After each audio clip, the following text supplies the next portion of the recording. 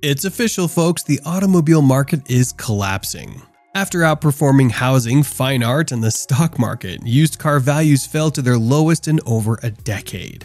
Electric vehicles are selling for 32% less than a year ago, and owners are falling behind on payments at the greatest rate in history, adding to their agony.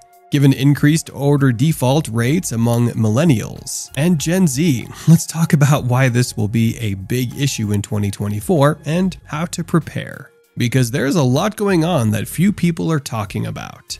To begin with, you've surely observed that automobile costs have risen dramatically in recent years.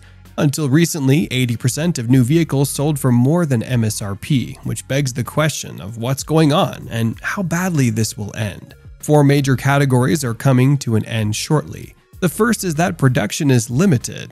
A little-known thing that many people miss is one of the components required to build an automobile: chips. Until they fail, these semiconductors regulate the car's windows, sensors, ignition, navigation, and almost every other function. Modern automobiles need over an insane 3,000 chips to function.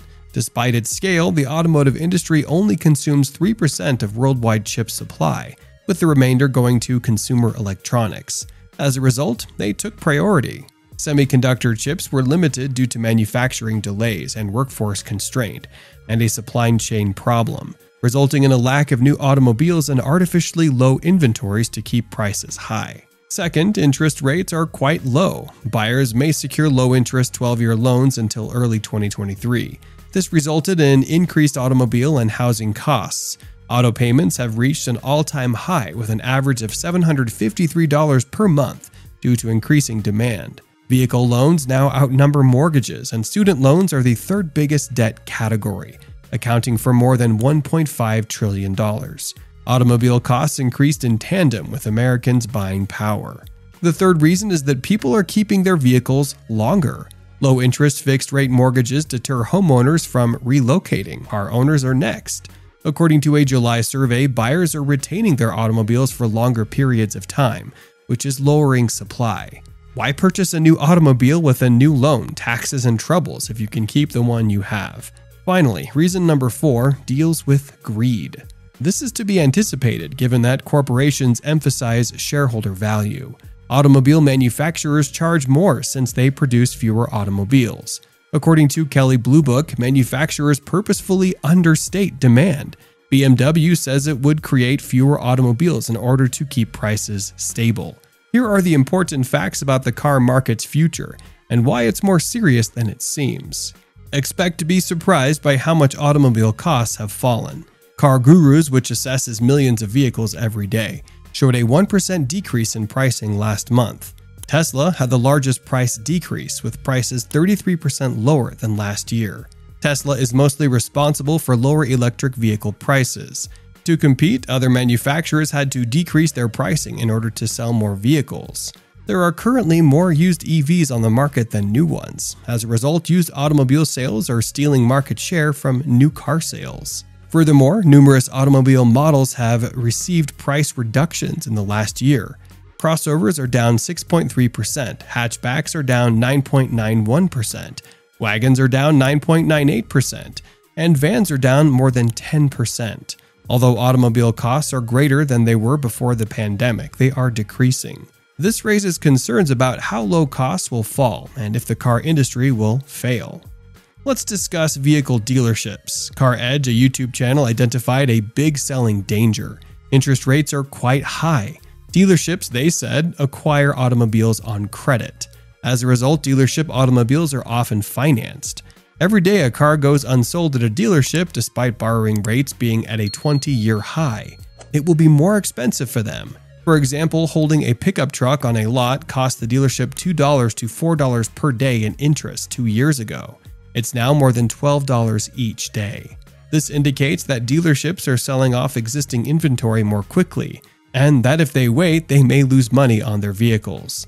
Concerning the car loan bubble, cars degrade rapidly, yet the market in 2020 to 2022 was typical. A new car loses 11% of its value instantly, and 63% after 5 years. Banks have lent on pricey automobiles in recent years, owing to strong demand and limited availability. At the time, a $45,000 loan for a Toyota Corolla seemed logical, but customers today owe much more than the car's worth. Many individuals wind up with vehicles that are worth less than their loans, particularly now that interest rates are so high that refinancing is less enticing. Banks anticipate an increase in loan defaults if the situation worsens. Banks are lending more cautiously as automobile prices plummet. They are concerned with loan conditions and beneficiaries.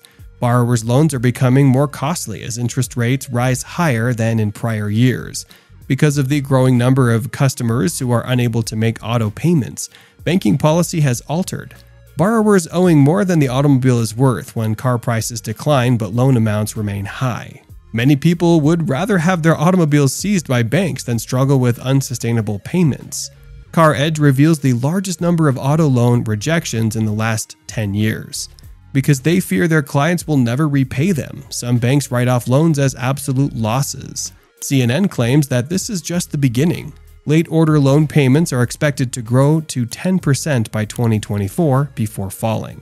According to famous Fitch analyst, debtors with worse credit scores are the first to experience economic hardship. And more than a third of Americans fall into this group. Some younger individuals, such as millennials and Gen Z, spend more for vehicles than they do for rent. You're here to find out what this means for you, your money, and the market. Car costs are decreasing year over year. If you're in the market for a new automobile, this is great news, with the exception of pickup vehicles, which increased by 7%. Though minor, it demonstrates that individuals are retaining utility vehicles used for work, which will boost their resale value. Unfortunately, used car costs are still 33% higher than they were before the outbreak, as are most other purchases today, including real estate, food, services, and stocks. This is to be anticipated given the 30% rise in the money supply. I realize they're not directly linked, but you get the idea. It's fascinating. According to Vehicle Scoops, used automobile buyers are purchasing vehicles that are twice as old as in 2019. Given that the typical automobile travels 10,000 to 15,000 miles each year, these older vehicles have 40,000 to 100,000 miles at the same price. This market position, however, does not ensure that prices will not decrease further. This brings us to the following point: car givebacks. This was proposed by Lucky Lopez of an automotive channel. The phrase "give my car back" is growing increasingly popular as automobile owners relinquish their loans and cars due to owing more than the car is worth and being unable to pay. Zero Hedge refers to this as the perfect storm. People are in debt because they took out enormous loans to purchase luxury automobiles that they could not afford. Loan delinquencies have reached an all-time high since 1994. This is unlikely to change very soon. Most automobiles are not investments. They depreciate in value. High-interest financing of depreciable assets is undesirable. If customers are unable to pay, car repossessions and defaults will increase.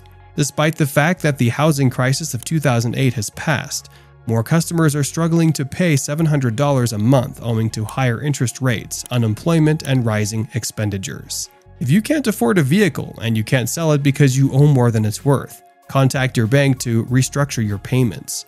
Inquiring may save the bank money instead of repossessing the car and incurring a greater loss. If you're selling your automobile, you should obviously price it reasonably, take high-quality images, and market it online. Finally, automobile acquisitions should be negotiated immediately. Take advantage of the market's movement in your favor and bargain hard. It all boils down to this: automobiles are not a good investment. Automobile values almost never grow over time. It's ridiculous. Accepting that automobiles are a losing industry may assist you when a salesman attempts to demand $90,000 for a Toyota RAV4. So, what are your thoughts on all of this? Let us know in the comments. As always, thank you for watching, and don't forget to hit the like and subscribe button to stay up to date in the world of economics.